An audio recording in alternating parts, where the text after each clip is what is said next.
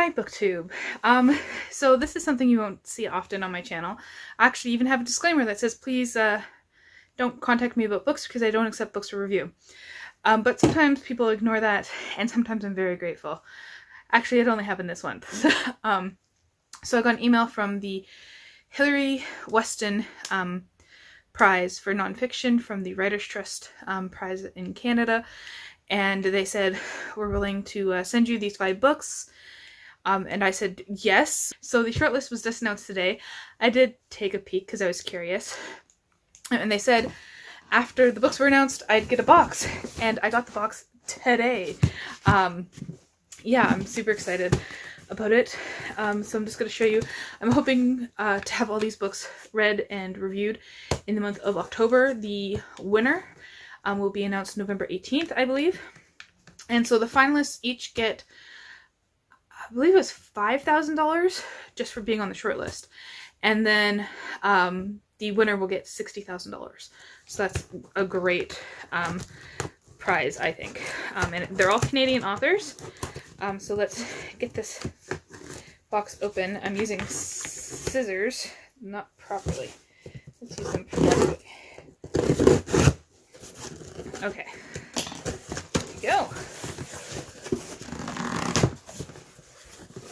Oh look, it's like actual like stuff here. Oh, so these are all the social medias of the authors. This has my name and address on it. So, on the occasion of the 10th anniversary of the $60,000 Hilary Weston's Writers' Trust Prize for Nonfiction, we are delighted to share the newly announced shortlist with you. The books nominated for the 2020 prize are explorations of the most important topics of our times, beautifully written with heart and compassion. Our jury poured over stacks and stacks of Canadian nonfiction books to choose these 5 standouts. Lorna Crozier's memoir delves into the difficulties and joys of creating a life with someone. Steven Heighton shares his experience on the front lines on the Syrian refugee crisis. Jessica J. Lee explores how ancestral and geographical forces interlace with their family stories. Tessa McWatt offers a close examination of her own body to ask why we still think in terms of race today. David A Neel draws on memories and legends to reconnect with his, I'm gonna try and say this, Kwakwaka'wakak culture after decades of separation. We sincerely hope you'll dive into these wonderful books straight away and share your thoughts on social media using #WestonPrize. You're welcome to pass the titles along to loved ones and colleagues to read as well. Our goal is to help these exemplary works of nonfiction find new readers in Canada and beyond. It is a privilege to continue to celebrate Canada's finest works of nonfiction through the prize together with the Writers' Trust of Canada. The winner of the 10th Hilary Weston's Writers' Trust Prize for Nonfiction will be announced on November 18th via a digital event. And I'll link the Writers' Trust social media down below. So, red and white tissue paper. How fitting. Let's get into it. This is so cool. I've been on the UPS website all day waiting for this. Okay. So I already looked them up so I know what they're about. Oh, it's hardcover. Nice. Through the Garden, a love story with cats by Lorna Crozier. She is a Canadian writer, and so is her partner here. And her partner actually got sick and died with this mysterious illness. I don't think it had a diagnosis.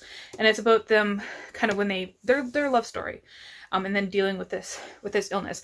This is of particular interest to me, not because of just cats and the fact that these are writers and they're Canadian, but also because I look after people who are sick and ill and need extra help.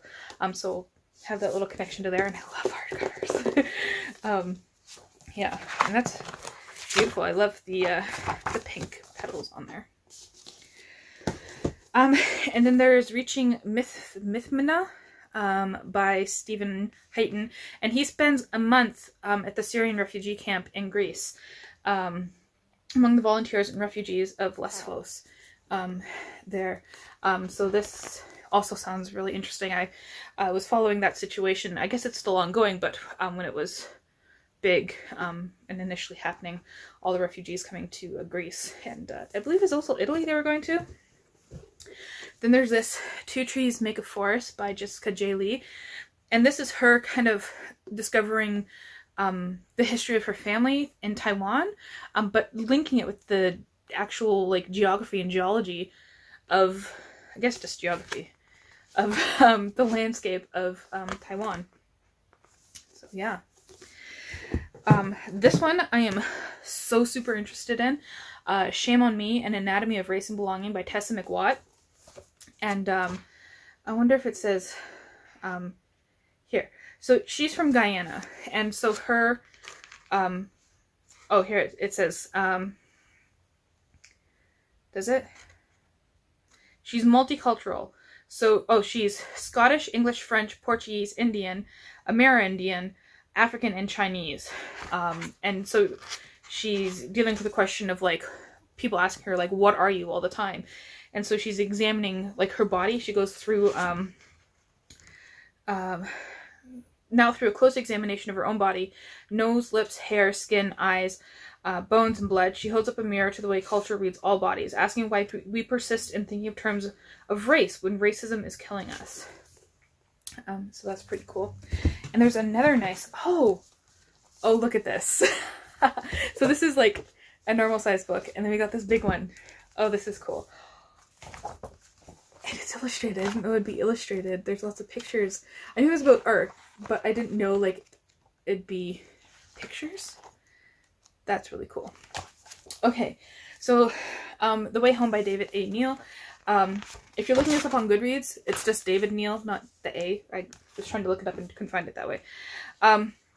So his father was a traditional, I should have looked up how to pronounce this, I'm sorry, Kwakiutl artist.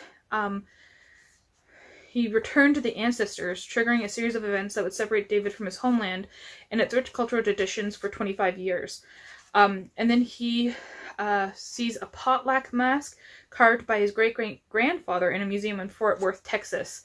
And that inspires him to go follow his father's footsteps, and he's a photographer. So that's all the art that we have in here. Is his pieces of photography. Oh, that is so cool too. Yeah, so I'm really excited to get to these. This is also my October TBR, I guess, at this point. So we have The Way Home by David A Neel. We have Shame on Me by Tessa McWatt. Two Trees Make a Forest by Jessica J. Lee. Reaching Mithmyna by Steven Heighton. And Through the Garden, A Love Story with Cats by Lorna Crozier. So that's it. Let me know if you've read any of these books and what you think of them, and maybe which one I should start first if this gets uploaded in time before I start one, because I might just pick one up and start it now. So that's it. I want to thank the Hilary, Weston, and Writers Trust for sending me the package and the books, and having a chance to read some great Canadian nonfiction. That's it. Thank you for watching.